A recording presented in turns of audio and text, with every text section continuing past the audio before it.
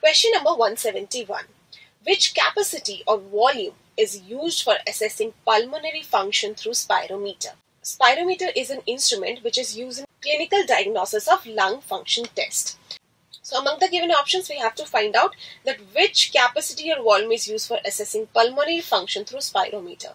And we know with an exception of residual volume, total lung capacity, and functional residual capacity, all other lung volumes or capacities can be measured by this instrument. So the correct answer for this question is, as it cannot measure these volumes or capacities, so the correct answer for this question is option number 3.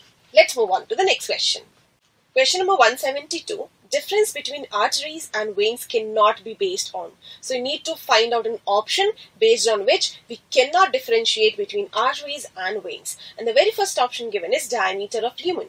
And as you can see, in between artery and veins, artery has narrower lumen in comparison to wider lumen in vein. So based on this, we can establish the difference between these two different type of blood vessels. So this cannot be a correct answer. Our next option is direction of blood flow with respect to heart, and based on this also we can differentiate between these two blood vessels. So this cannot be a correct answer.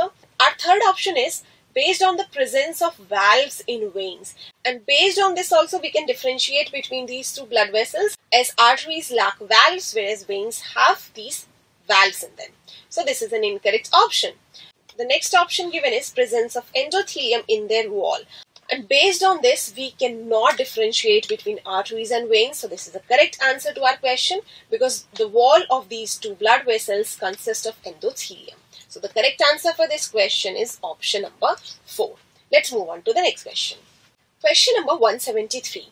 Parameter not affected by sympathetic stimulation of heart. And the very first option given is cardiac output, and the next option given is stroke volume. And we know that sympathetic stimulation of heart will increase the cardiac output as well as stroke volume. So this cannot be a correct answer because these are affected by sympathetic stimulation.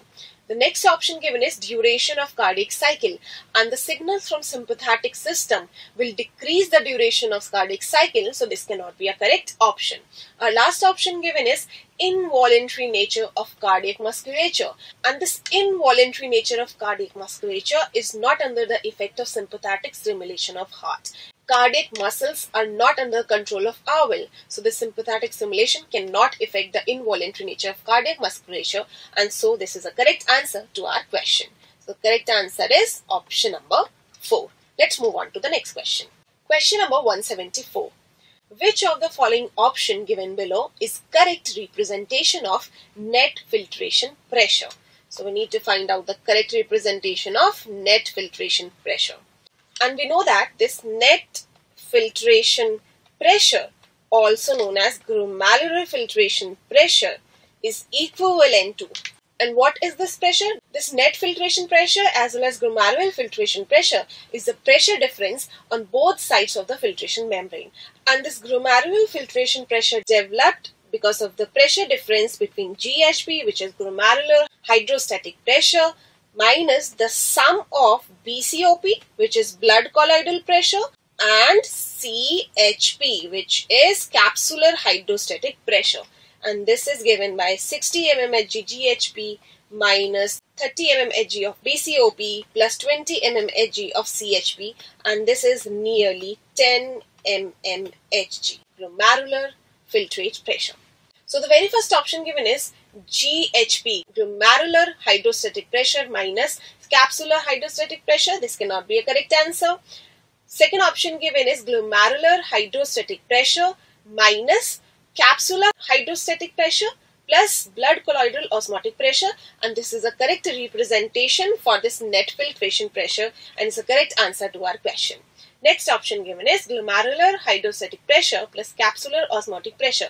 This is an incorrect option. And the last option given is capsular hydrostatic pressure plus blood colloidal osmotic pressure minus glomerular hydrostatic pressure. And this is also an incorrect representation. So the correct answer for this question is option number 2. Let's move on to the next question. Question number 175. Read following sentences carefully and select the false statement with respect to humans. And the very first statement given is, enterohepatic portal system brings deoxygenated and nutrient-loaded blood from intestine to liver. And this is a true statement, so this cannot be a correct answer. Because this hepatic portal system, it will bring this nutrient-loaded as well as deoxygenated blood from intestine to liver. The next option given is, right auricle is considered as collecting chamber of heart, whereas left ventricle is considered as distributing chamber of heart. And this is a true statement, so cannot be a correct answer. The next option given is, largest amount of urea is present in renal vein. And this is a false statement and is a correct answer to our question. Because the largest amount of urea is present in hepatic vein rather than renal vein. And the next option given is, blood pressure in the pulmonary artery is more than in pulmonary vein. And this is also a true statement, so this cannot be a correct answer to our question. So the correct answer for our question is option number 3. Let's move on to the next question.